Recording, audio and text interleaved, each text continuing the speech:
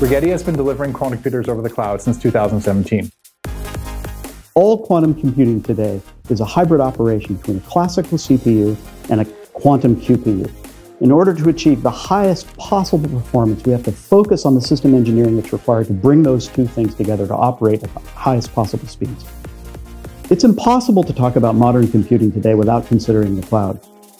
This emphasis on hybrid integration and co-processing, paired with cloud delivery, is the most practical approach to commercializing quantum computing. We are on the verge of transforming so many different industries, but for the better. And Rigetti, at the forefront of superconducting quantum computing, stands to lead that charge. We're able to deliver our machines directly to end users today over the cloud, get them directly into the hands of customers, and ultimately shorten our time to market. One of the best decisions Rigetti made was to build its own quantum fab. Fab 1 is the world's first quantum integrated circuit foundry.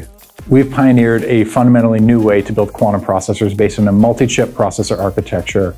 We're able to leverage a single core die as a scaling component and assembling that out using multi-chip 3D integration.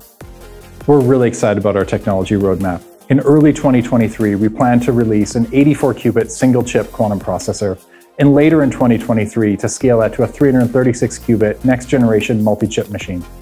Our mission is to build the world's most powerful computers.